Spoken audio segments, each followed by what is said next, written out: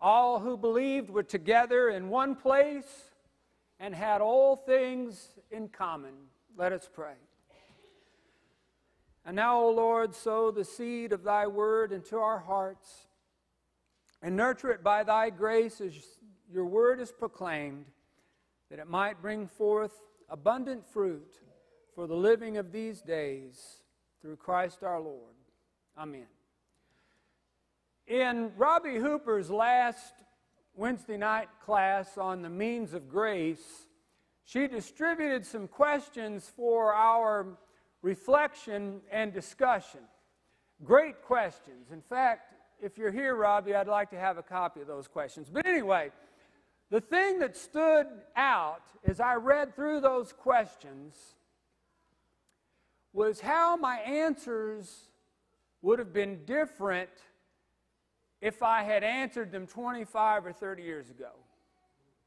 For example, one of the questions was, if you had all the time and all the money to do anything you wanted to do, what would it be?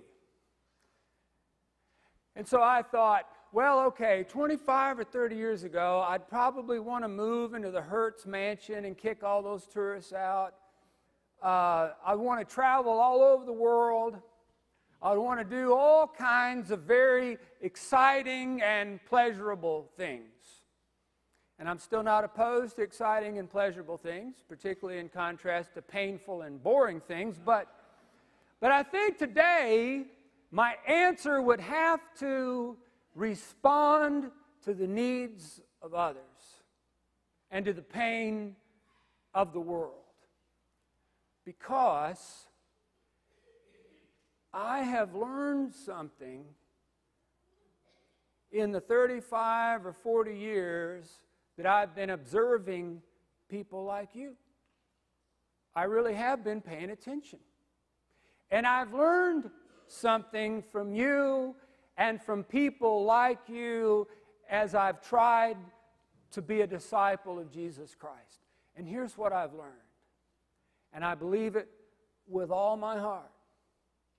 Real joy comes in what we do for others. Real joy comes in what we do for others. Now, that's not something we immediately grasp when we become a Christian. It takes a little while to comprehend that fully. I'm not sure I still, understand it as I should. But it was Jesus who said it's better to give than receive, right? I remember when I was an undergraduate at Trevecca, I read an account of the death of General William Booth, the founder of the Salvation Army. And I had always admired William Booth for his theology, for his leadership, for his concern for the poor. And what I discovered is that William Booth's last 3 words was really one word repeated 3 times. It was the word others. Others, others, others. And I remember being tremendously inspired and also challenged by those words. I remember thinking, how in the world am I ever going to be that selfless? How am I going to aspire to that kind of compassion and love for other people? Because I tell you what, by then I'd already decided that I would commit my life to the Christian ministry. I'd be a pastor.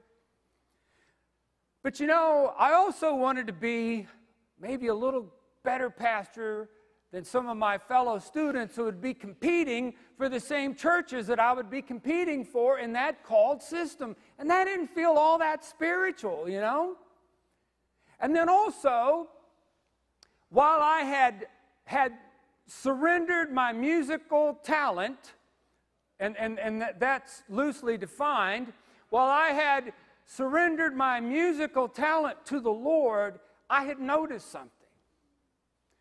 I noticed it when they asked me to sing in chapel, or when my band played at the radio station's anniversary, or we played out in different churches. that I always pulled out all the stops.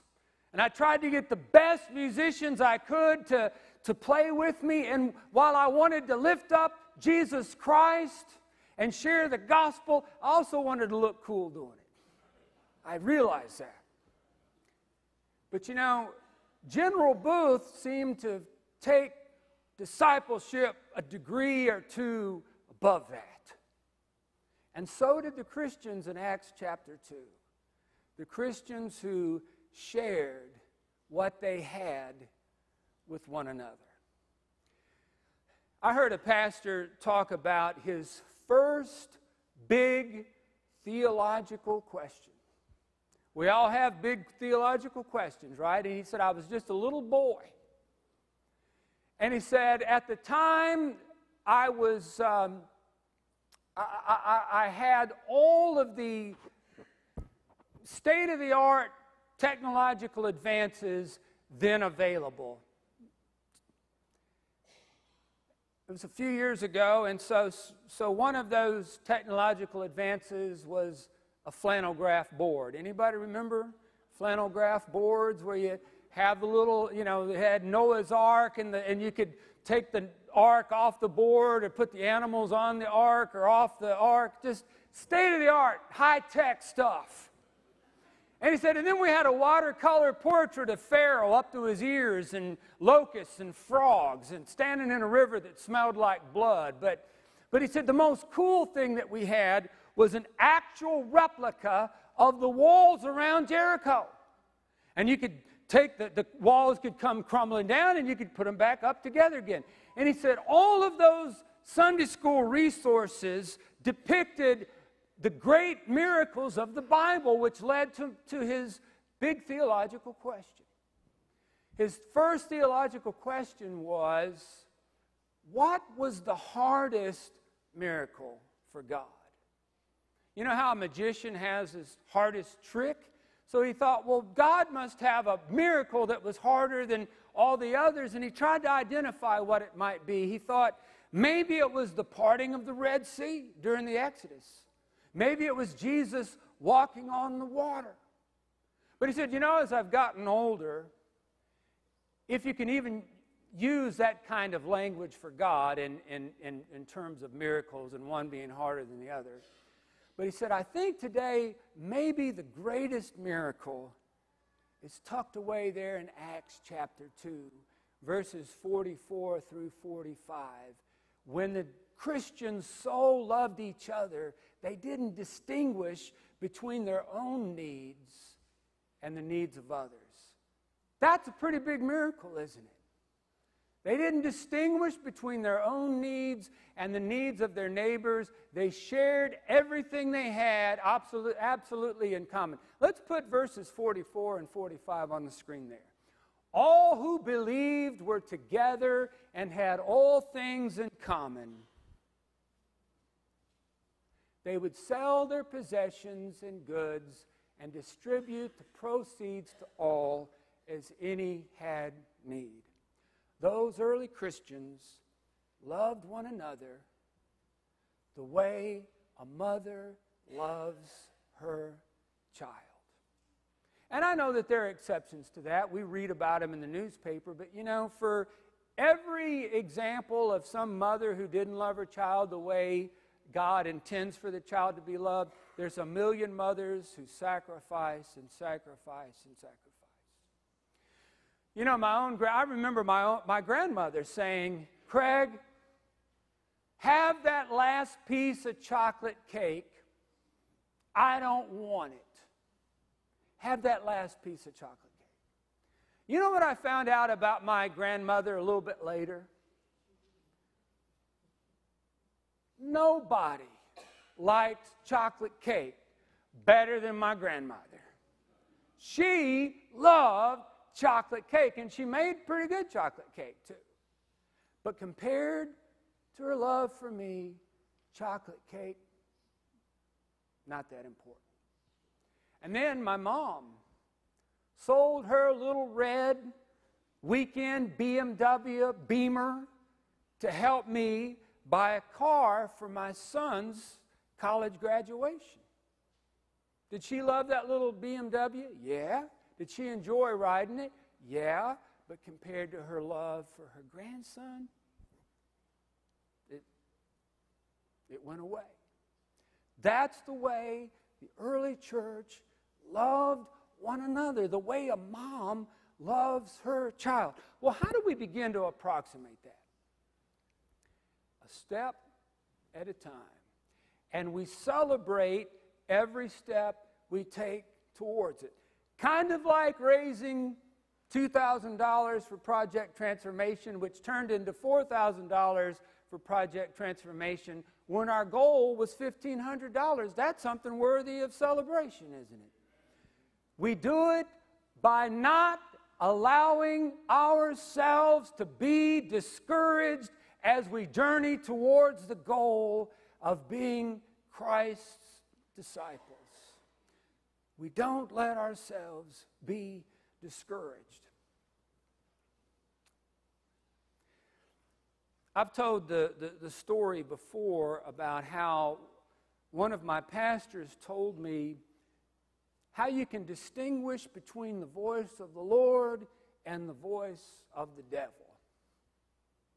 He said, when you hear a voice within you discouraging you, when you hear a voice within you that says, you're never going to measure up. You ever hear that voice, or is it just me? Anybody else ever hear that voice?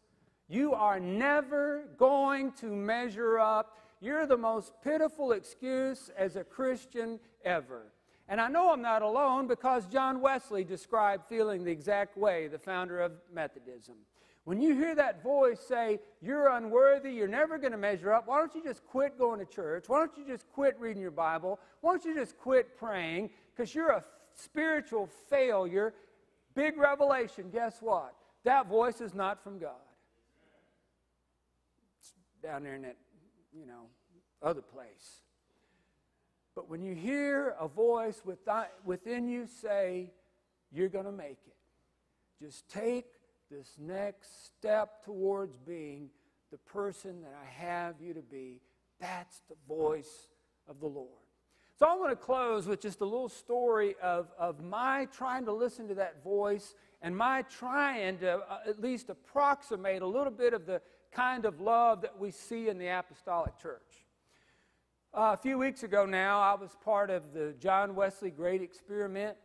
We had about 25 or 30 people involved in that program. There were 2 adult classes and a youth class, and it involved some disciplines. It involved tithing 10% of your income, and involved getting up at 5:30 in the morning to pray, to read your Bible, and then also to identify a good deed that you would do that day to someone, which was maybe the hardest part of all of that. And then it involved finding a way to witness to what God is doing in your life.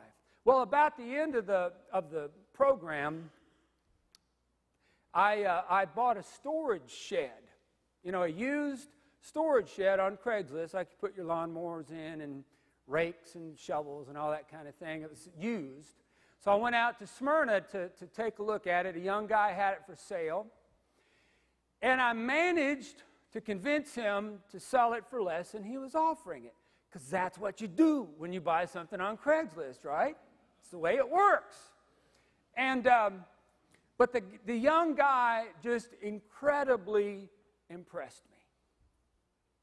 And what he said was, I was ready to write him a check right there and say, I'll pick it up in a couple days. I have a couple options on coming and getting it. And he said, look, I'll hold it for you. Make sure you can pick it up, and then you can pay for it then.